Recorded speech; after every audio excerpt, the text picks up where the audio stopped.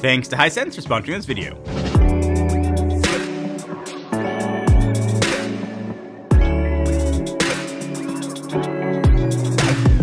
So at this point, it seems like I have reviewed like an endless amount of TVs, especially recently.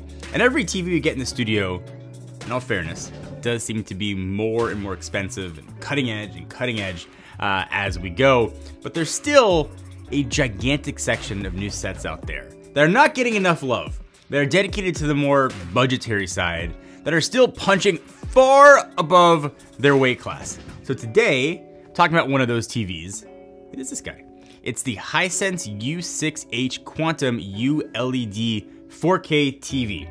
It's a mouthful, but it's trying to prove that you don't need to spend just all the money to get an incredible TV set. And Hisense is actually so confident, they're willing to put their money where their mouth is and kind of pay you to buy one of their TVs. But I'll get there.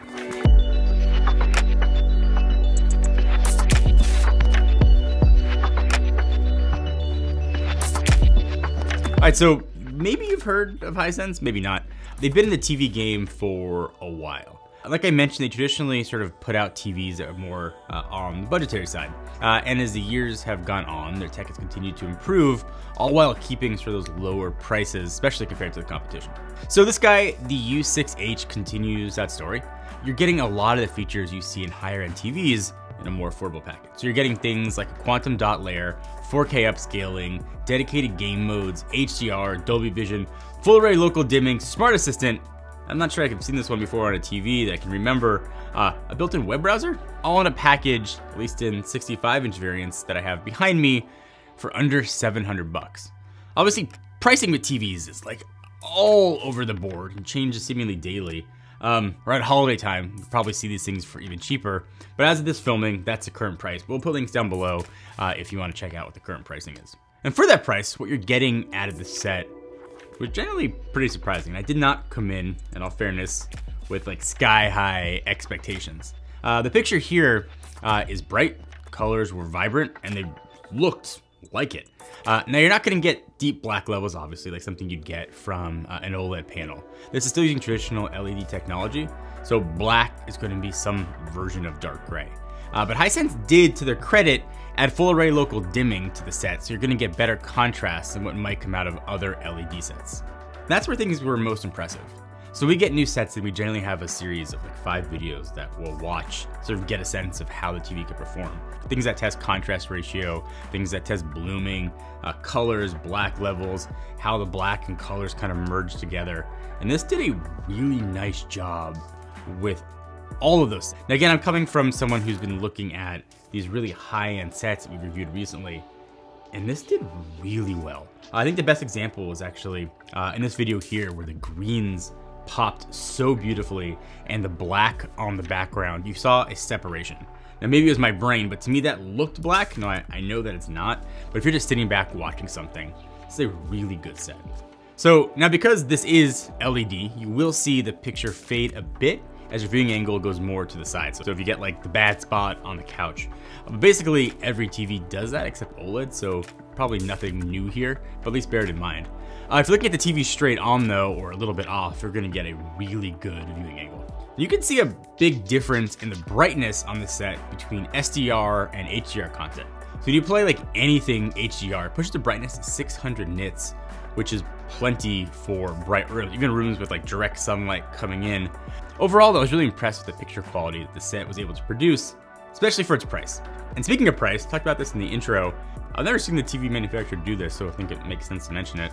Hisense, at least as of this filming, is so confident in this set, there's a nutso deal going on. They have what they're calling a no regrets guarantee, plus $100 back to you, loving Hisense reward.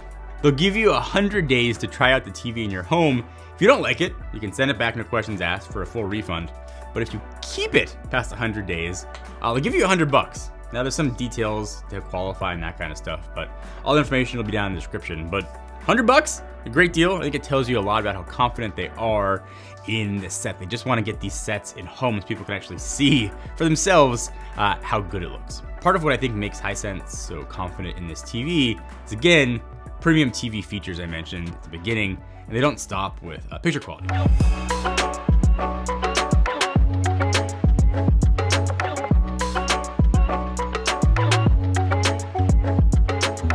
the more interesting things you have with this TV is called Game Zone. If you have a console or PC hooked up to the TV, you can pull up a menu that'll tell you what frame rate the game is in, if it's in HDR, if it's picking up VRR, if auto low latency is on. It takes the guesswork out of wondering whether or not your games are running and looking their best. Now, this TV does not have 120 Hz refresh rate. It is capped at 60, so bear that in mind. So if you're watching this and you're like, that sounds great, but I want 120 Hz or I want mini LED technology, Hisense does have options that'll sort of fill those gaps as you get from the lower end to the higher end.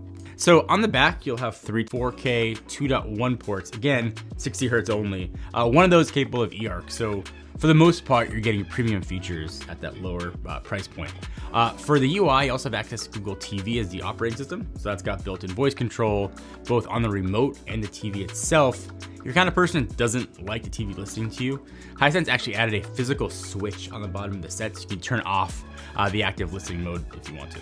On the remote side, it's pretty lightweight, everything you need to do on a remote. Sound is about what you'd expect for this set, or really any other TV set. If you're in a small room, it's fine. It's not gonna be the richest, most bass heavy sound out there. I think my blanket advice for about any TV out there is to, if you can, get a sound bar or surround sound for your TV if you're able. Another unique feature about this TV, and I talked about it earlier, there's a web browser built in. You can hook up a keyboard and mouse straight to the TV and do some basic web browsing. It's not fast, but it does work. That's something that you might need, maybe access a Plex server or something. It's there for you.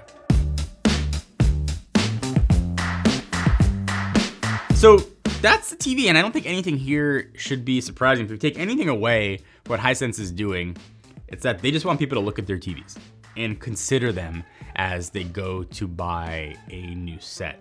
Their presence in the US is growing. I think they want people to see how good their sets are at the price. That's why they're willing to sort of give that $100 back to do it. If you're in the market for a TV at really varying sizes, they've got a bunch of different options here, check out Hisense. Again, literally no risk to try it.